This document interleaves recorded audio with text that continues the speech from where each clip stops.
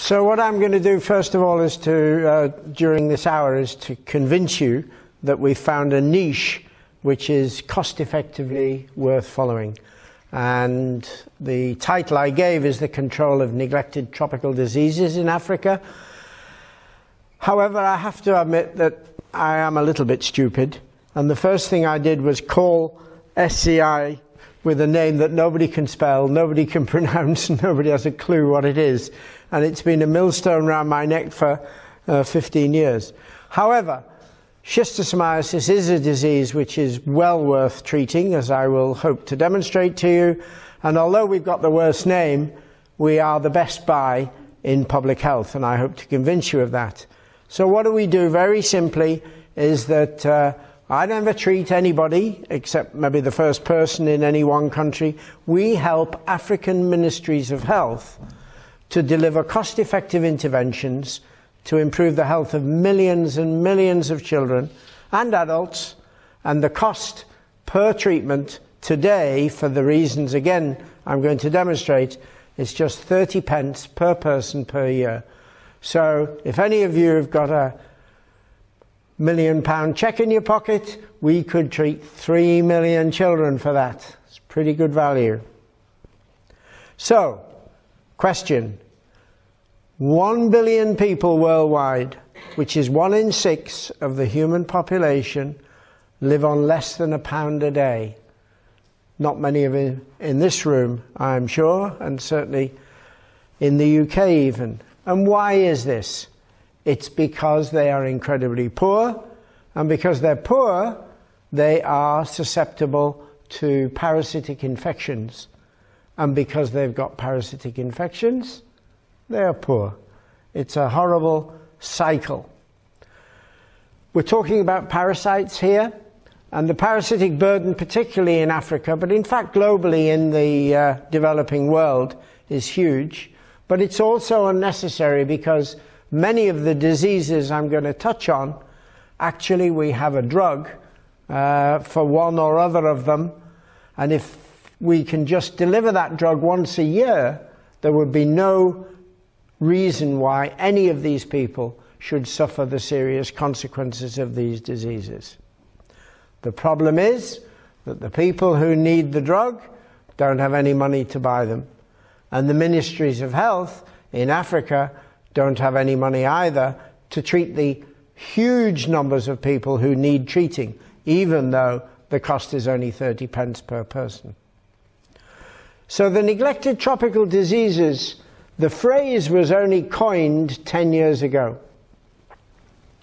Prior to 10 years ago, malaria was a neglected tropical disease, HIV was, and TB was, but they are no longer because of the Global Fund and other very large donors.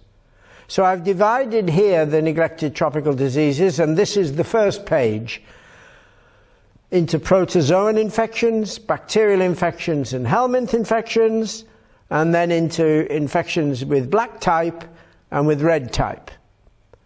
Because I've only got 45 minutes, and I can talk for 4 hours if you could stay that long, but then I wouldn't get home in time, I'm only going to concentrate on the diseases in red. And in fact, I'm going to just concentrate on the top 4, ascariasis, hookworm, trichuriasis, and schistosomiasis. Those 4 are all worms. And although we have the name schistosomiasis, we actually aim to not only treat schistosomiasis, which is a worm, but also the 3 other worms that I mentioned, which are somewhat different, but nevertheless are still helminths or worms. And currently, we're treating 50 million children every year in Africa, although it has gone up and up and up as we've expanded in the last few years. And we're treating over 60 million children against the intestinal worms, particularly because of the vast progress we've made in Ethiopia. So I'm going to start just by telling you a little bit about the worms, about the life cycle, if I may, and about the damage that they do and the burden of disease. The numbers are huge. Ascariasis, which is called roundworm, Over 800 million people are infected in the world. Another intestinal worm is whipworm, or trichuriasis, which infects more than 600 million. And hookworm, which causes the most awful anemia, infects nearly 600 million. And that's globally. So just to demonstrate, there's a little girl in this picture, and she has a very heavy dose of Ascaris, or roundworm. And when I started SCI, we were buying drugs. And I was able to buy albendazole from a generic Indian manufacturer for just 2 cents, or 1 penny per pill. And if we were to give, which we did, this little girl 1 penny's worth of drug, these are the worms that came out of her tummy. As you could imagine, she's a sick child, and yet we could treat her for just 1 penny. And as a result of that treatment, the worms, which are eating any food that she gets, have been ejected from her stomach.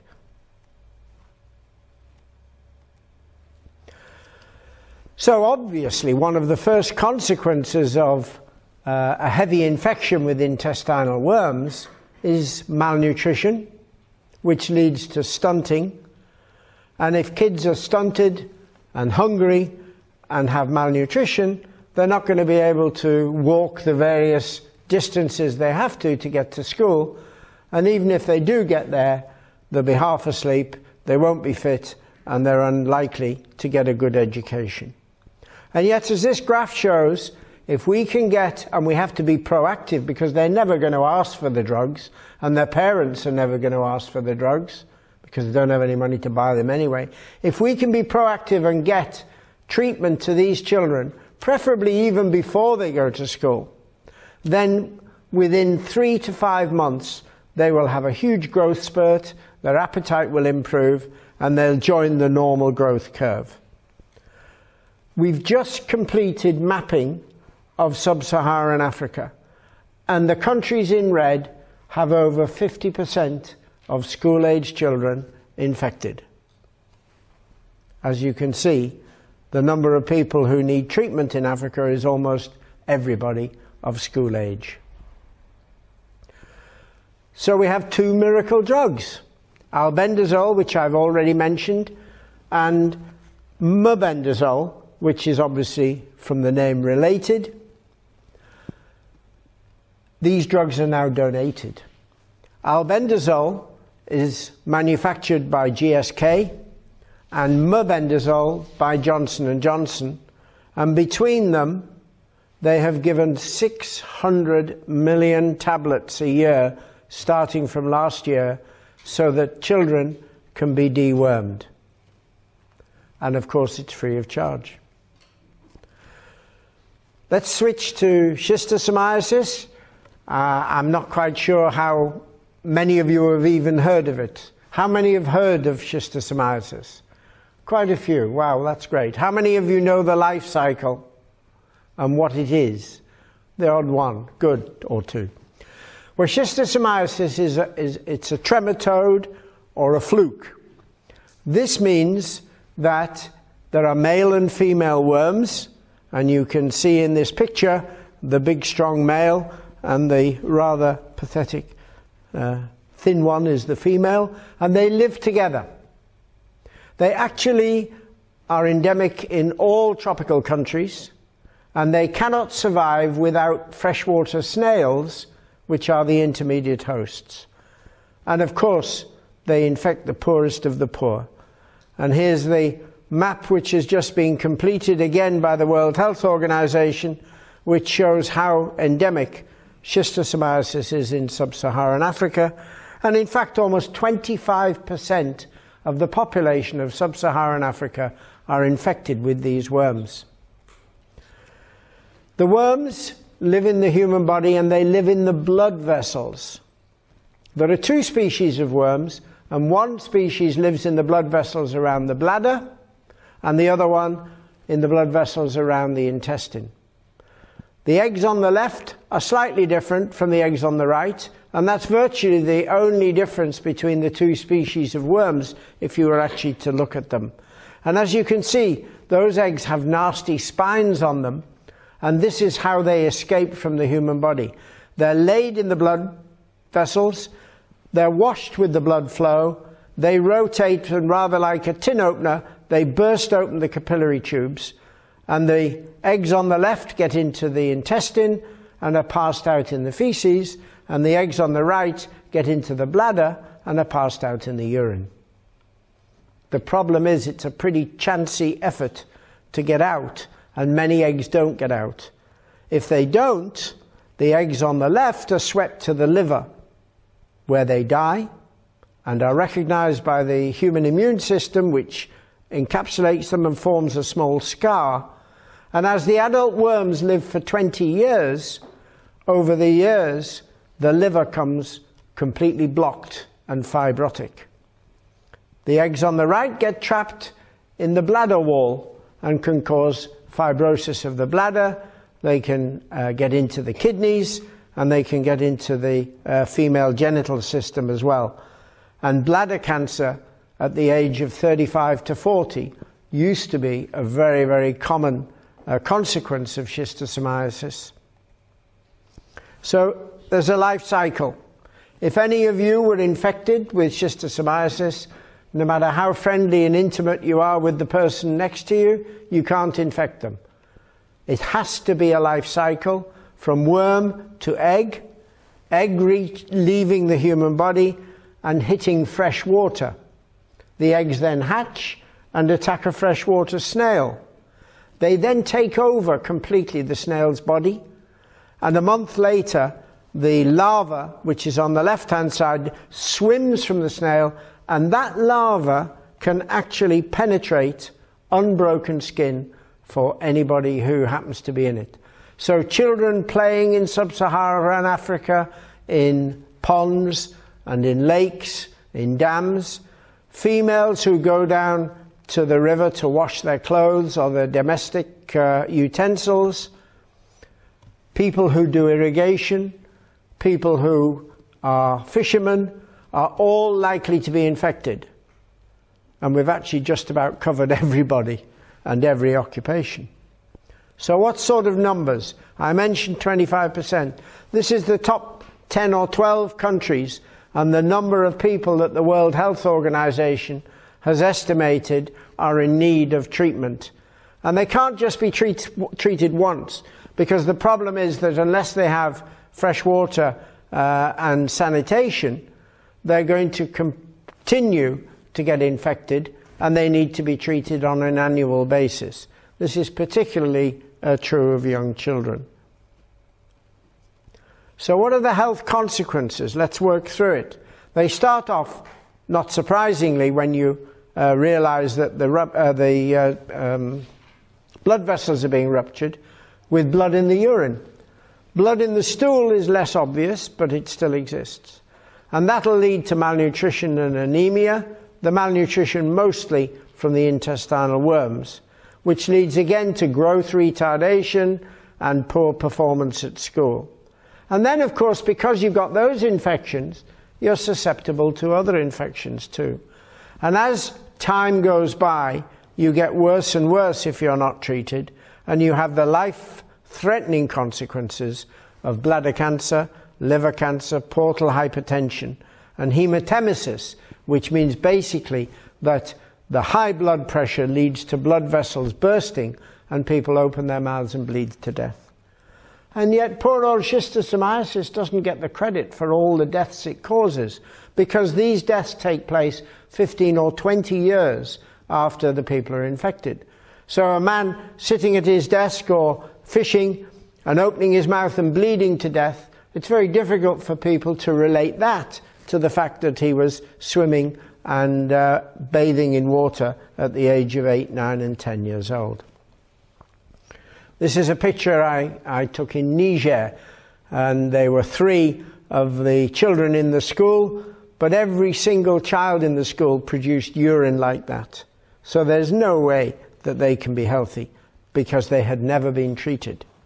In Uganda, where the intestinal form of schistosomiasis is much more prevalent, this is an individual who's probably in his early 20s, and his liver is completely swollen, and he's got a very short time to live. So now we've got miracle drug number 3, which is called praziquantel.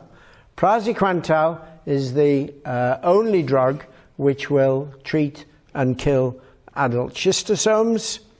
It was first discovered in about the 1970s and tested by the World Health Organization in a number of different countries.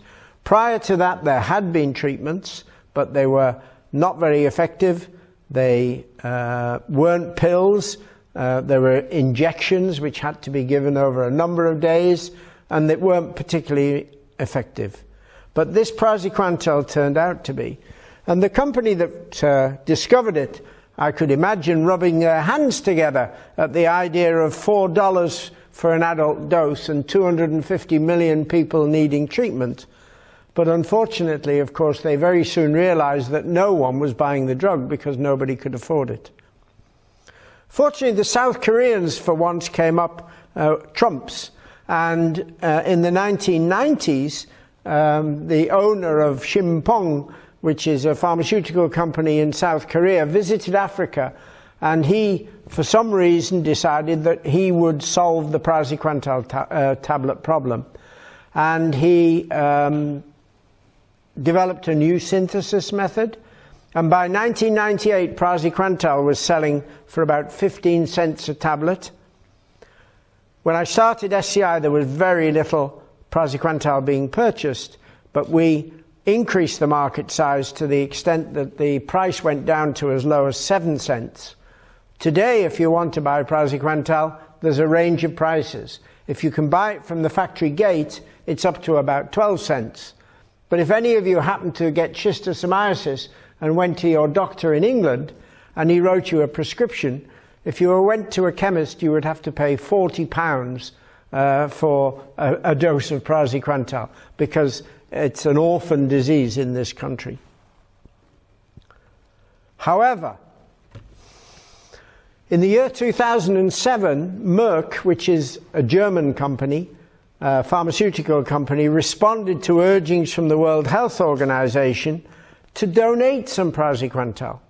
And they very generously said they would give 20 million tablets a year, which sounds great, except that it needs 2.5 tablets to treat a child, so there's only enough to treat 8 million kids out of the more than 100 million children and 200 million people who needed treatment. So a little bit more pressure was put on them, and they agreed to increase their donation, which they did. And this year, for the first time, they've reached the capacity, and they're donating 250 million tablets, which is enough to treat 100 million children. That's put us in a bit of a problem, because up until now we've only ever treated 50 million in any one year. So we're going to have to ramp up our collaboration with the African governments and advocate for them to be more proactive so that we can reach the 100 million children in sub-Saharan Africa who actually need treatment. It's supposed to be given by weight. It's supposed to be 15 milligram per kilogram. Now, looking around, most of you look pretty slim, and you're not probably worried about your weight. But when you reach my age, you have to be very careful. So I weigh myself every day on the scale. You know, shave first to give myself every advantage. Stand on the scale, 83 kilos. Oh, shit. So I sort of lean forward a little bit and back on the heels, and I can often get that scale down to 78 kilos.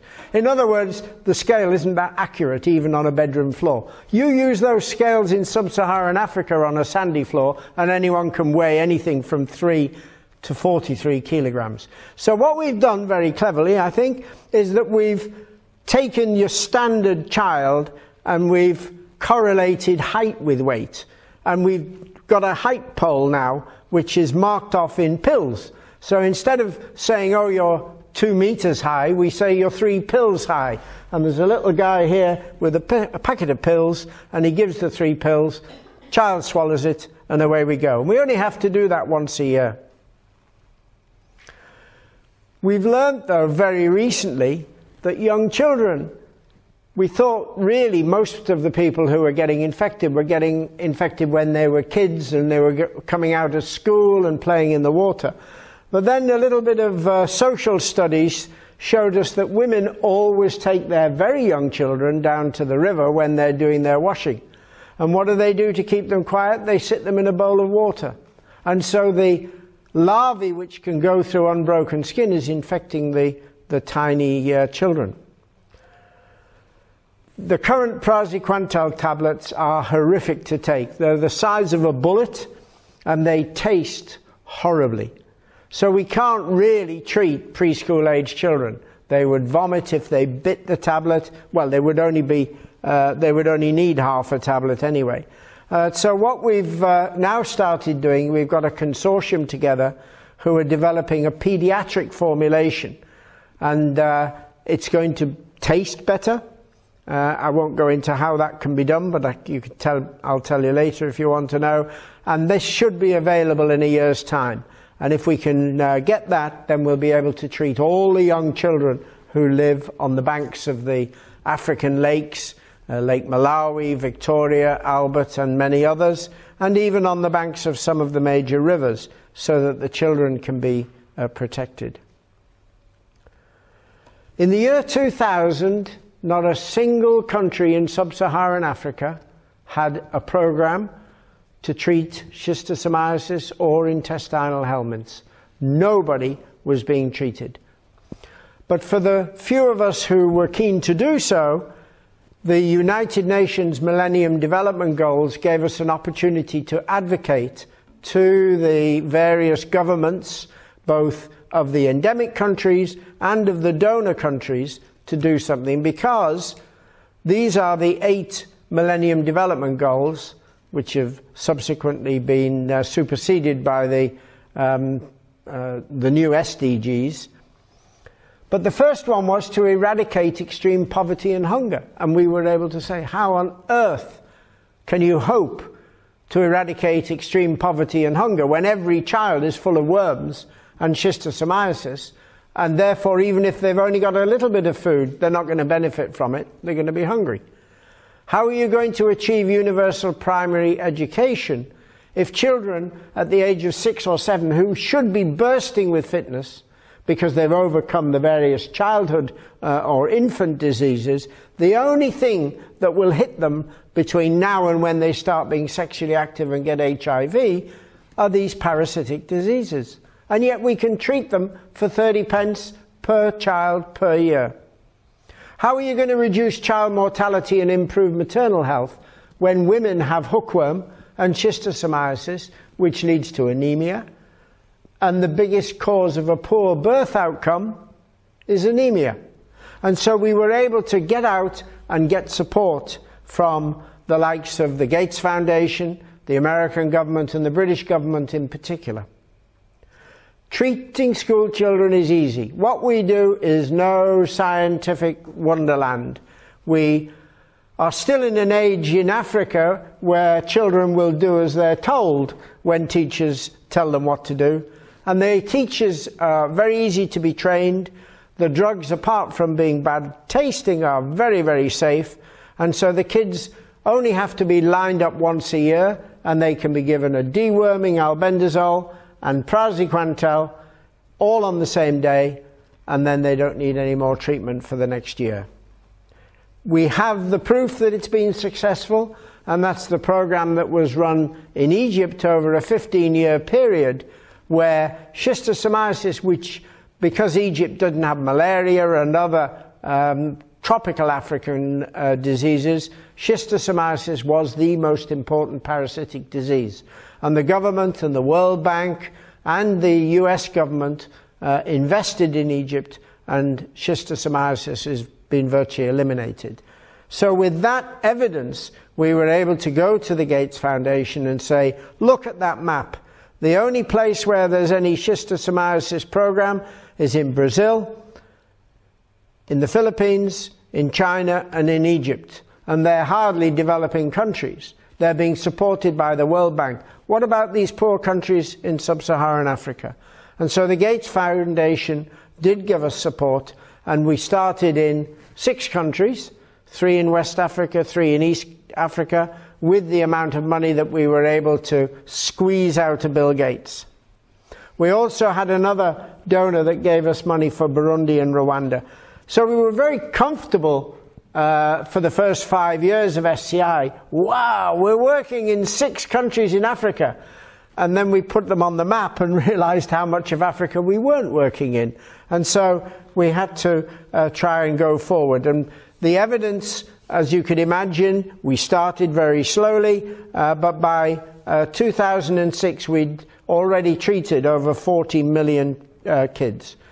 And then we managed to get the, as I said, the British government involved, and they gave us money to add on another 4 countries, Liberia and Cote d'Ivoire, and Malawi and Mozambique.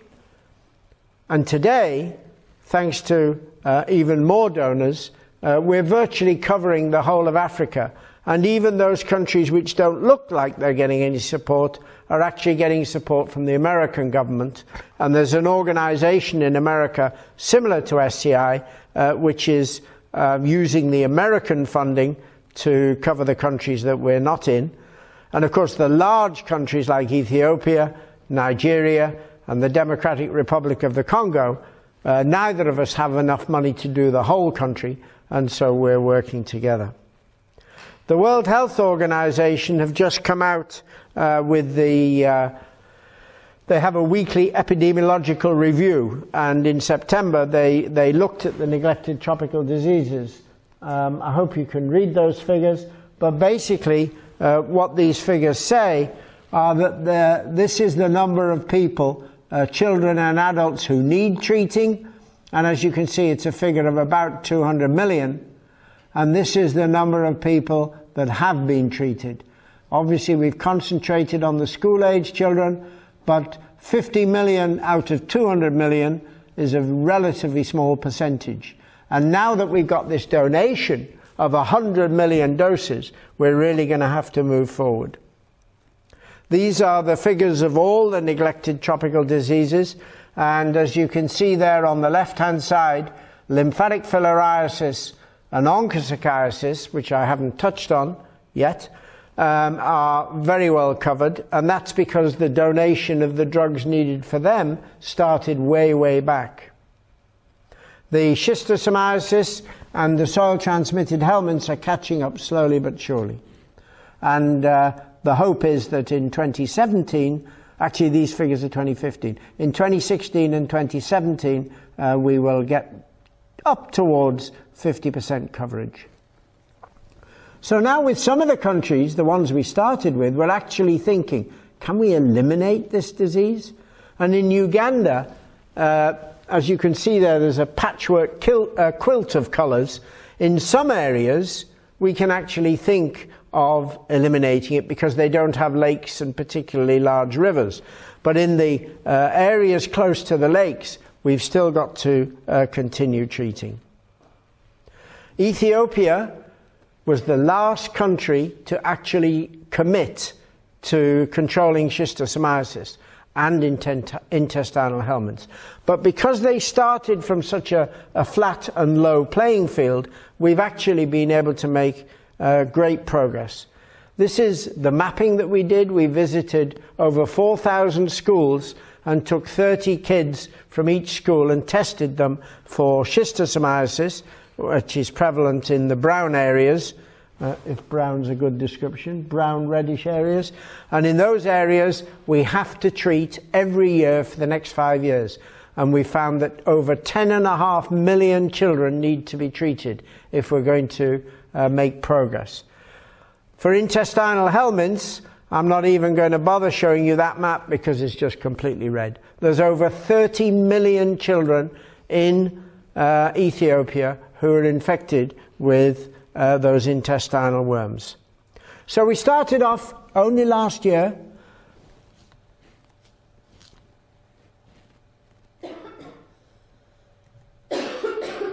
And in April last year we did our first pilot study and treated 2.9 million school-aged children.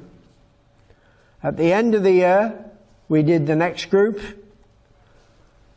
and we treated 6.4 million children And this year, in 2016, we will cover the whole 10.5 million who need to be treated for schistosomiasis and add in 30 million for soil-transmitted helminths, all at a cost of 30 pence. But if you're treating 10 million children, you still need $3 million or £3 million to do that. And the deworming is not quite as expensive because of the economies of scale. But still, we need quite a lot of money. The other interesting country that we've started working in this year is Madagascar. A population of 22 million, an island, and the prevalence of schistosomiasis, you wouldn't believe it. It's almost 90%. And so we've started to cover there. But now the big problem is what we call the elephants in Africa. I don't know whether you remember that table, but there's over 60 million people in Nigeria who need to be treated. And the Democratic Republic of the Congo has about 20 million, and it only has 800 kilometers of road in the whole country. And so the logistical problems there are massive. Where does our money come from? If we're going to treat 100 million children, we're going to need £30 million in order to do so, although we could probably do it for 20 million because of economy of scale.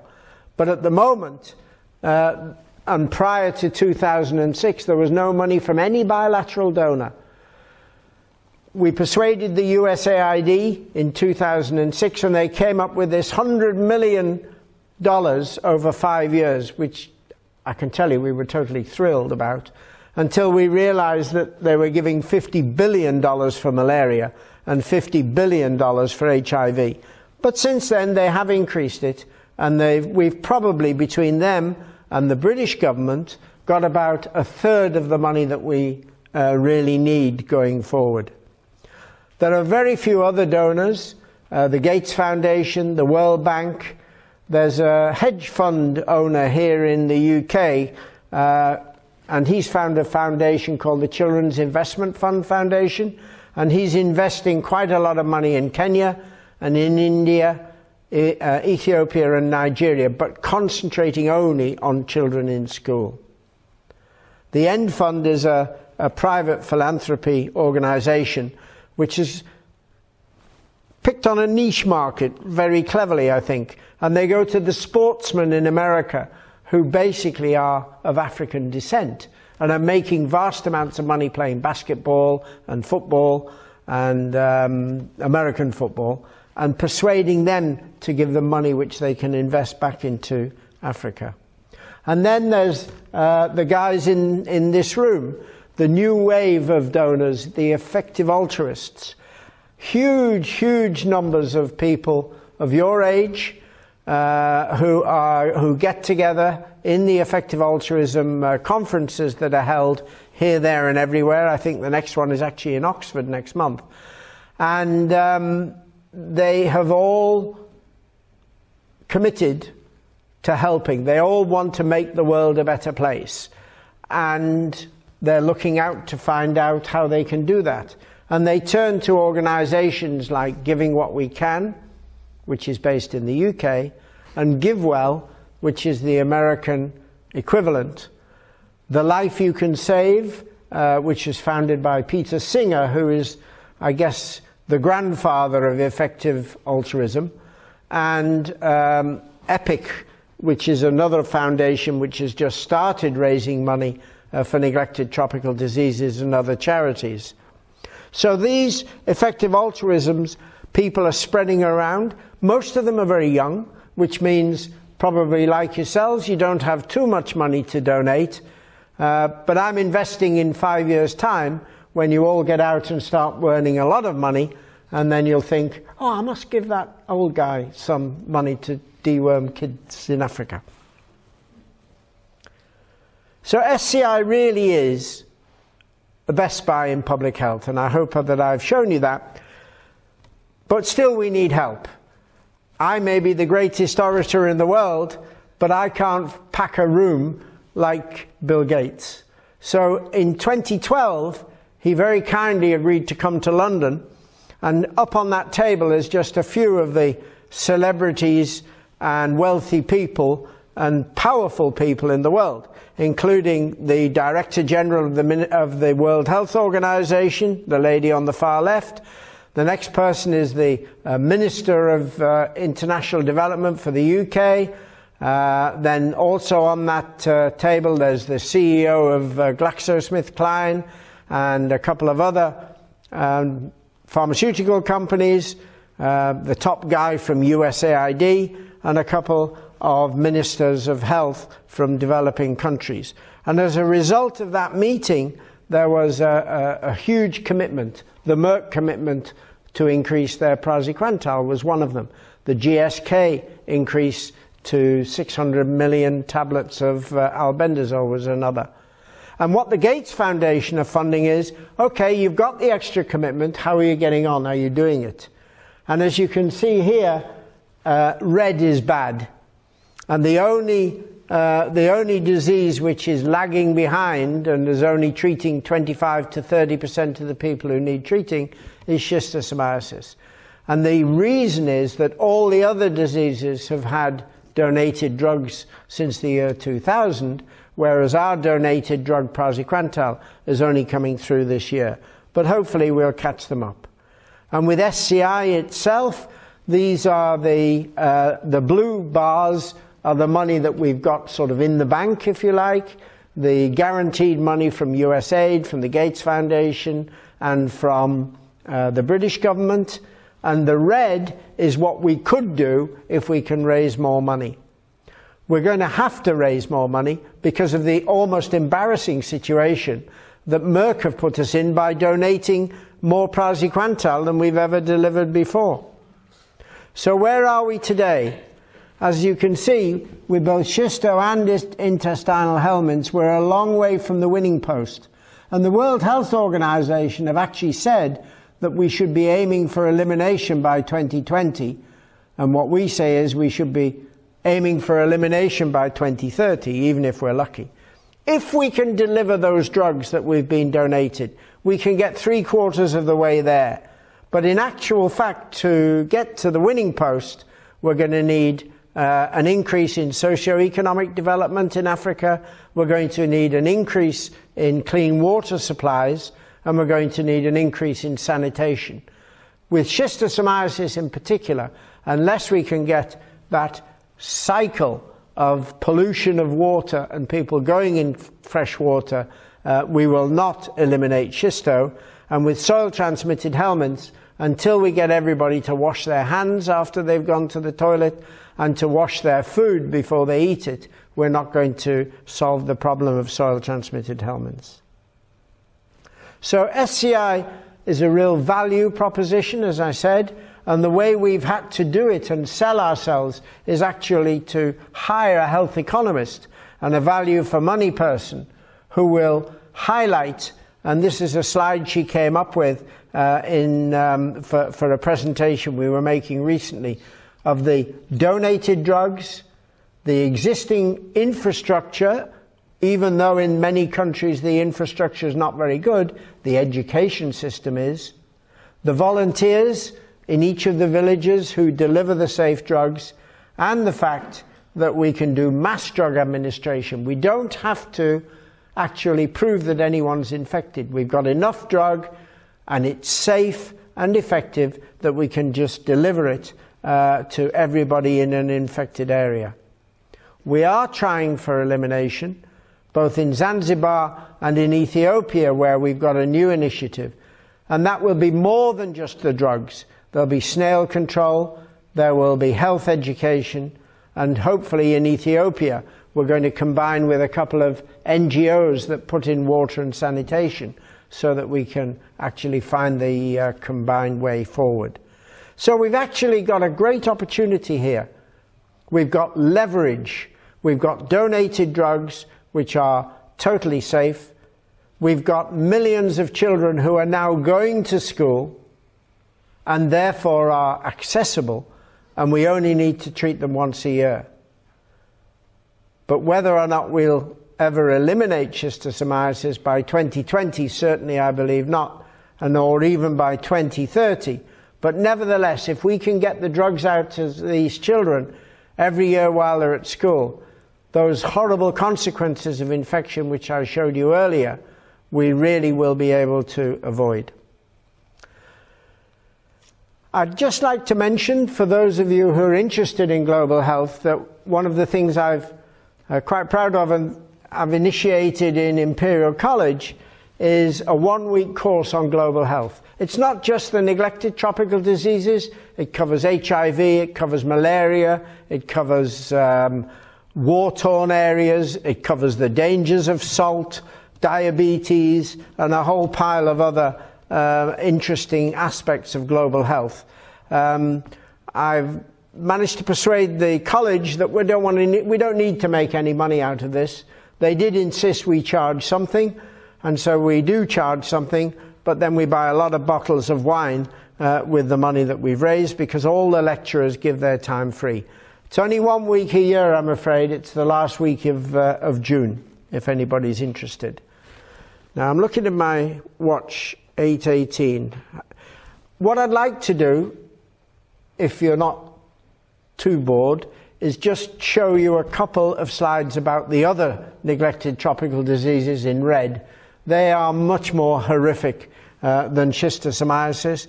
They're really awful. Onchocerciasis causes river blindness. It's a life cycle, and it's transmitted by a fly. And it causes the most awful itching because the adult worms give birth to live larvae. And these larvae crawl underneath the skin, waiting to be picked up by a biting fly, and cause awful itching. But in addition to that, they crawl across the retina and cause blindness. 60 years ago, 25% of all people over the age of 40 were blind. 25% of all the people over the age of 40 in West Africa on the banks of these big rivers were blind. And they were led around by little children who then couldn't go to school because they were trapped looking after their older counterparts. Once we got the drug, and it's the next miracle drug, Mectizan. Mectizan was discovered back in the 1980s, and it sterilizes the worms. So if you just give Mectizan to everybody in the onchocerciasis endemic area once a year, there'll be no more itching, no more blindness. And as you can see from this photo, that attracted people to come for their annual dose. This is a map of the prevalence of onchocerciasis in 1974 in 8 or 9 countries in West Africa, and every black dot represents a village where over 60% of the people were infected. And this is the picture today. There's virtually no blindness. And the reason is the first pharmaceutical company ever decided that they would never make any money out of Mectizan from people. They were making it from selling it to horse owners in America to treat their horses against worms. So they would donate as much Mectizan as needed to keep river blindness away from Africa, and they're still doing it today. In Latin America, where there used to be river blindness, it's almost completely gone. From Ecuador, Colombia, and actually last week, Guatemala was declared free of onchocerciasis, and only Brazil and Venezuela have a few sites left. And interestingly, the guy who developed and realized the potential of Mectizan was given a Nobel Prize last year. First time a Nobel Prize had been given to anything as unimportant as a neglected tropical disease. The only sad thing is he's 85 years old, and so he can't really benefit quite as much as he might have done if they'd given him the Nobel Prize 20 years ago.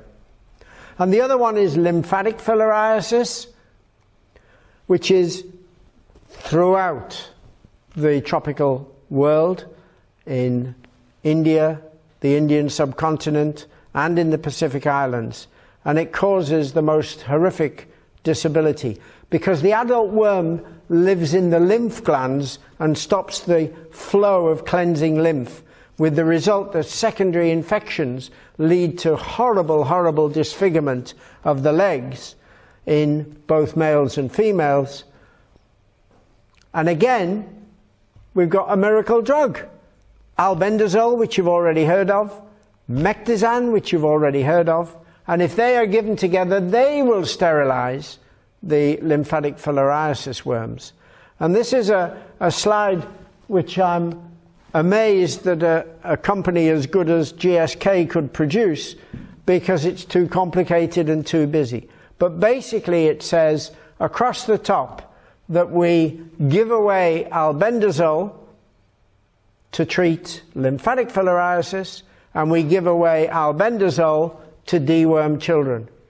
Last year, throughout the world, 979 million people were given one or other of those 4 miracle drugs, free of charge, to control either schistosomiasis, intestinal helminths, lymphatic filariasis, or onchocerciasis.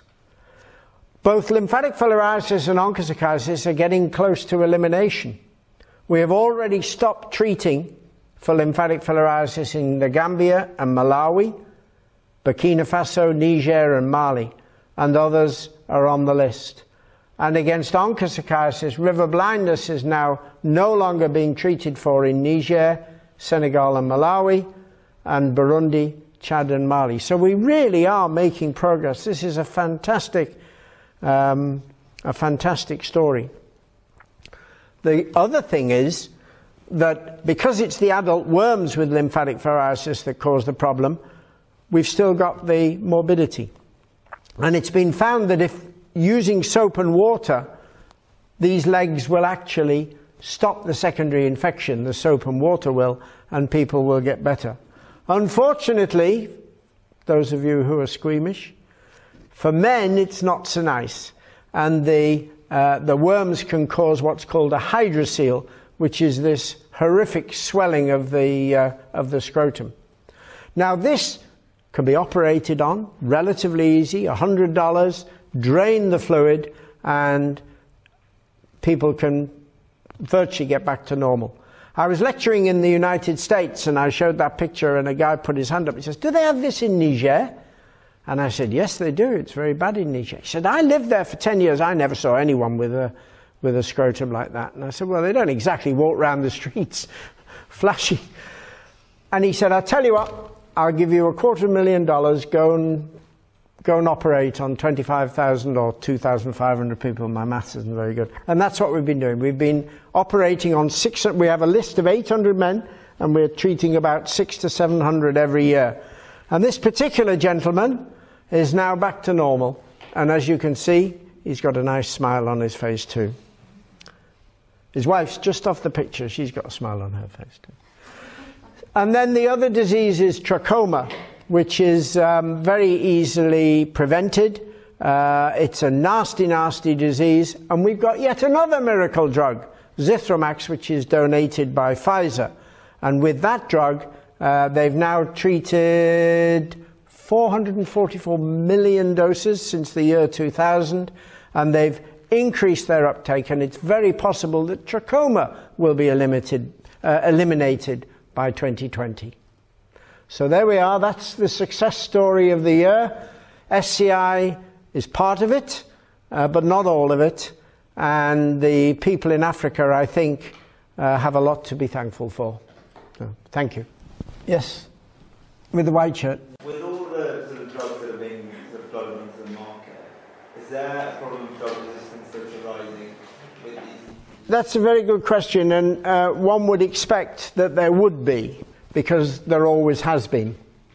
But the difference with schistosomiasis, you know, you get drug resistance to viruses and bacteria, but they're breeding like this. It takes 2 months from a female worm laying an egg to that going right round the life cycle and getting back to being an adult female again.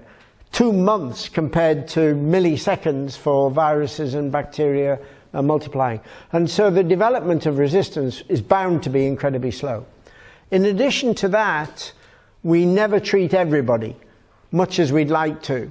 And therefore, there's always in the environment some susceptible and some non-susceptible worms if resistance was developing.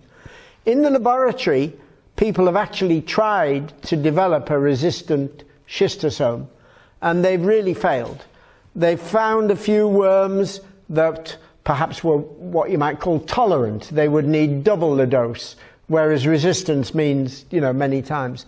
And in fact, it turned out that even those worms turned out to be reproductively not very successful. So I'm keeping my fingers crossed and relatively confident that there will not be any resistance to praziquantel. The intestinal worms is a different matter. In the veterinary field, resistance has developed, because if a farmer's got 100 cows, he can actually dose every one of those 100 cows. So any worms that are left are all resistant, and then next year they can develop resistance. But even there, in humans, we don't treat everybody, and we're relatively confident that if there is resistance developed, it will be slow. We're hoping we'll get rid of the worms before they become resistant. Yes, madam. Will it not be hard to eliminate any of these diseases until everyone's actually going to school and receiving treatments? I perhaps didn't emphasize that although we treat people in school, we make a huge effort to reach people who are not in school. We provide radio broadcasts, health education, and we tell the children in school there's going to be treatment next week. Bring your siblings, bring your friends. And we reckon that we reach between 75 and 90% of school enrolled children and about 65 to 70% of non-enrolled. No, they are the ones who really need treating. That's a good point.